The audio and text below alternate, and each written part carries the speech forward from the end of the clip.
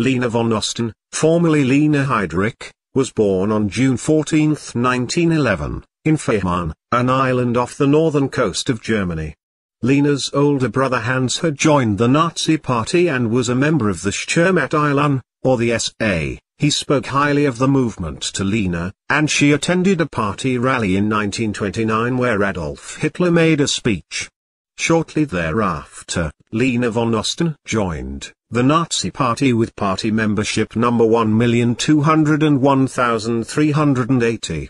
On December 6, 1930, at the age of 19, she attended rowing club all in Kiel where she met a naval lieutenant named Reinhard Heydrich. They became romantically involved and announced their engagement only 12 days later, on December 18, 1930. In 1931, he was charged with conduct unbecoming to an officer and gentleman, for breaking an engagement promise to a woman he had known for 6 months before his engagement to Lina. Admiral Erich Raeder dismissed Heydrich from the Navy in the April. Lina persuaded him to look at the recently formed Schutzstaffel, or SS, as a career option.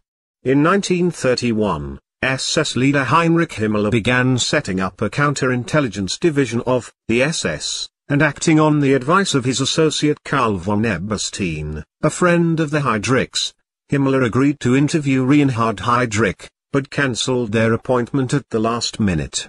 Lina ignored this message and sent him to Munich anyway.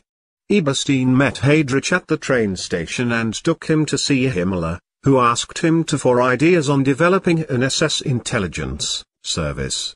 Himmler was so impressed that he appointed Heydrich immediately as the chief of the new SS intelligence service, which later became known as the Sicherheitsdienst, or SD.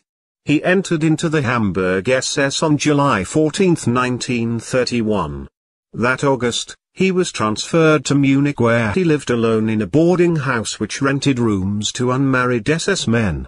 Lina and Reinhard later married at a small church in Grossenbrod on December 26, 1931. Lina gave birth to 2 sons, Klaus, born June 17, 1933, and Heider on December 23, 1934. By the late 1930s, the duties of Reinhard meant he worked long hours and was often away from home.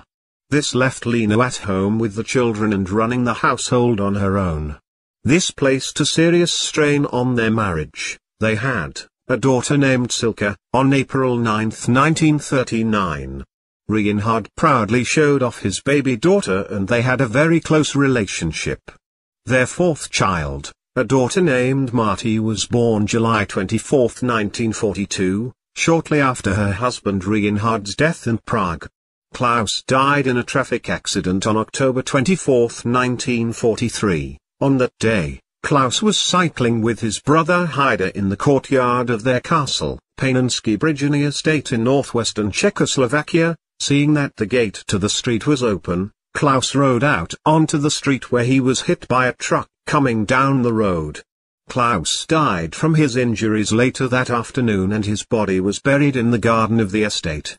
Lina wanted to have the driver and all the passengers shot, but an investigation found the driver not guilty. In recognition of her husband's service to the Nazi cause, Hitler gave to Lina the country estate of Jungfernbrechen in rural Czechoslovakia. She sold the other family properties, including a house in Berlin and the hunting lodge near Neuen, in Brandenburg, in eastern Germany. She also kept several prisoners at the estate for forced labor. The family lived there until April 1945, when they left the area to flee the Soviet Red Army. The family made it to Bavaria and then moved back to the island of Fehmarn where they lived after the British Army moved later that year. Lina Heydrich was cleared during the denazification proceedings after the end of the war. She later won the right to receive a pension as the result of a series of court cases against the West German government in 1956 and 1959. She was entitled to a large pension because her husband was a German general killed in action. The government had previously declined to pay her pension due to her husband's major role in the Holocaust. In Czechoslovakia, she was tried in absentia and sentenced to life imprisonment, but never served the sentence.